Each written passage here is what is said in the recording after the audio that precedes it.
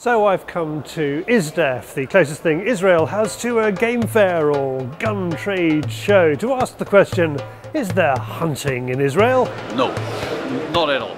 For us, hunting business is zero here in Israel. That's a no, definitely a no, yes.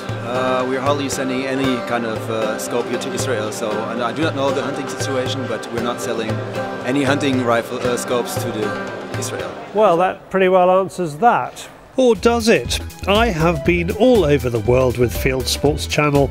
I have visited countries where hunting is apparently banned and sporting guns are restricted, but I have yet to come across a country where nobody actually hunts.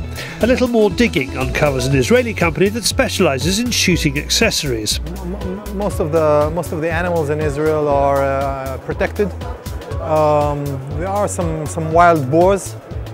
Most of the hunting in Israel legalized is around the wild boars, because they make most of the damage in the agriculture. Most parts in the north, where the bush is green. CAA sells a small amount of kit to Israeli sporting shooters. For example, we have here is a buttstock that you put on a shotgun, actually. That's a buttstock on a tube, on a place that you can put the cartridges. Yeah, it's a bit military, that's what we do. One question that bugs me is about wild boar. I love eating it, but I come from a society of pig-eating drunks. Do Israelis eat it? We can eat, it's not kosher.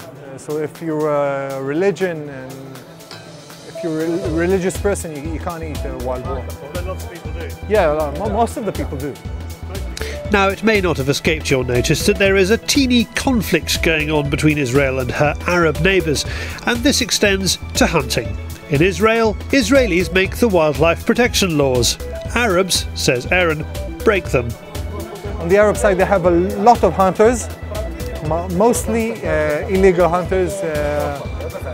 They hunt birds, wild boars, and I don't know how you call the animal with a long spikes.